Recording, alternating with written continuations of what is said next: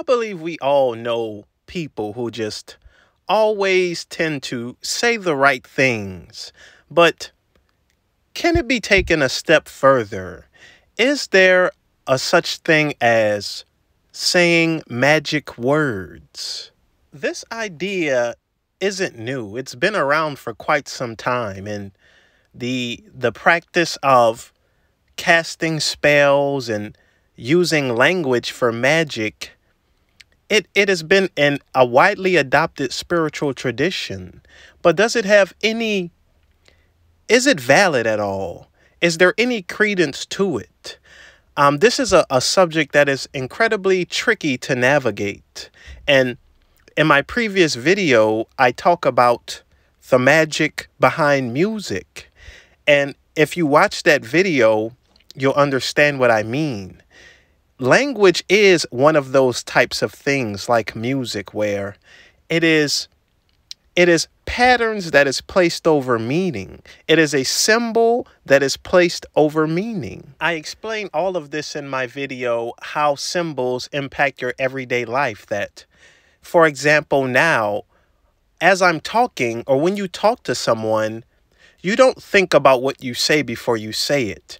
There is a meaning that you are trying to get across, and you're using patterns and symbols, aka language, in order to convey that meaning to someone else.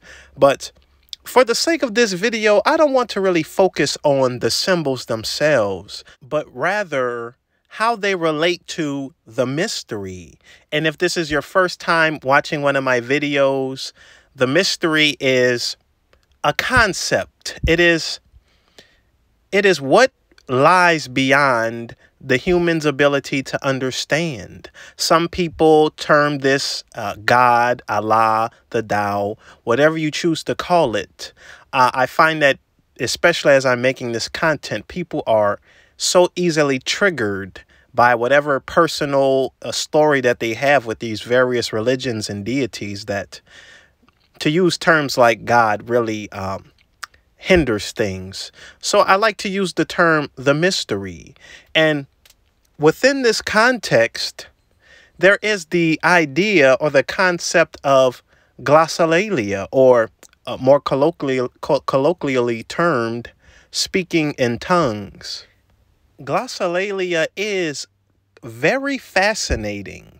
It's interesting in the aspect that, for whatever reason, this is something that spans across all sorts of time periods, all sorts of different cultures, and it appears to always be related with some sort of spiritual psychosis or some form of ecstasy. That, for whatever reason, when people are exposed to the mystery, something happens, and you essentially encounter the unutterable.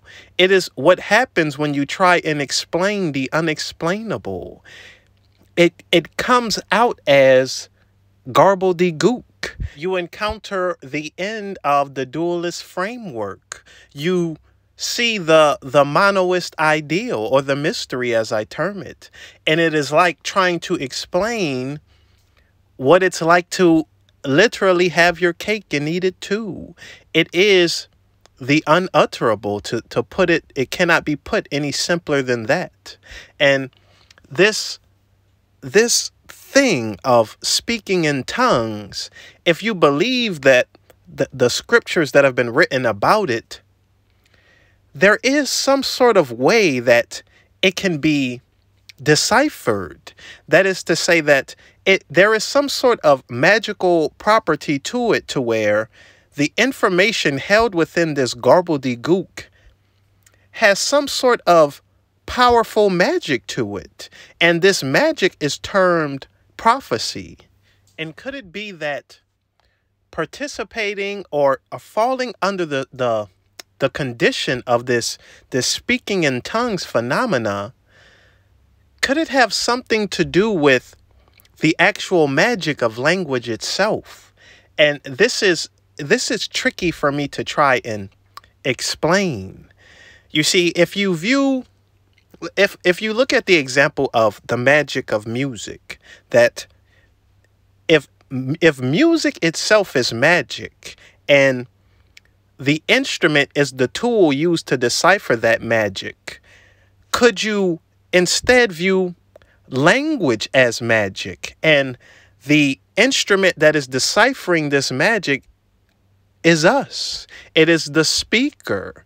And perhaps that speaking in tongues or glossolalia, perhaps that it isn't a language, but perhaps it is the language. It is pure language. Obviously, I'm no linguist, but Terence McKenna believed that glossolalia, it has syntax.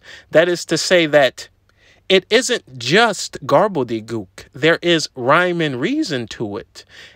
Much of this is just intelligible. And this goes back to what I said in the beginning about symbols applied over meaning, that perhaps this speaking in tongues phenomena is someone participating in what the most primal languages could be. And there is something to the fact that we communicate via verbal language.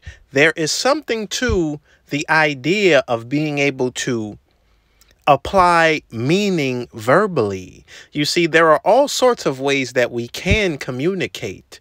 You can communicate through all of our sensory perception avenues and channels. You can visually communicate. You can communicate via your sense of smell and taste, touch. There are all sorts of ways that things are communicated. But by far, the ability to communicate verbally, it obviously supersedes and surpasses all other forms. There is something to us hijacking the frequencies of sound waves that has something to do with our ability to transfer meaning.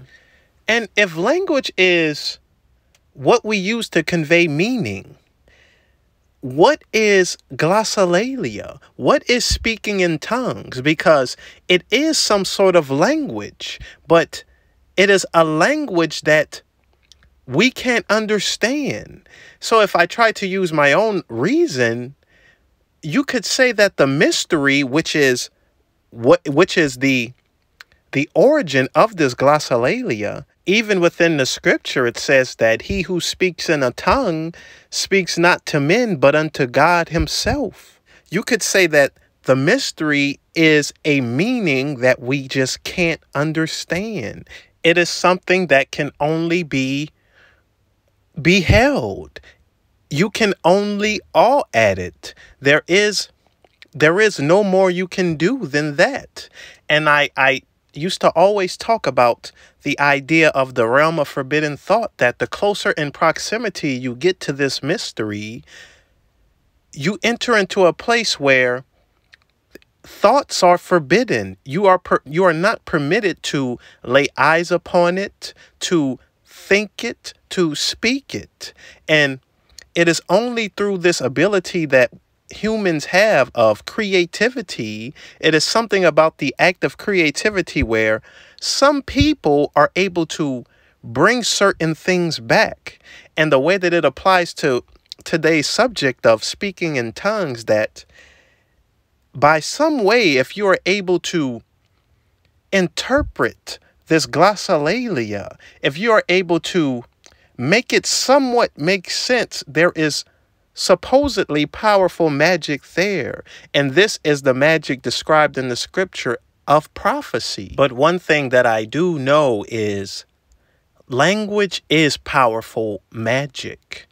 It is one of these types of things, like music, like all of the arts and the humanities, where it has a lot of power and you can influence people in all sorts of ways just by using that muscle in your mouth called the tongue. And just off the top of my head here, I can pretty much say with confidence that the top 3 things that have ended human lives throughout time has been plague, time, and language. Many people have lost their lives simply not by what was done, but by what was said.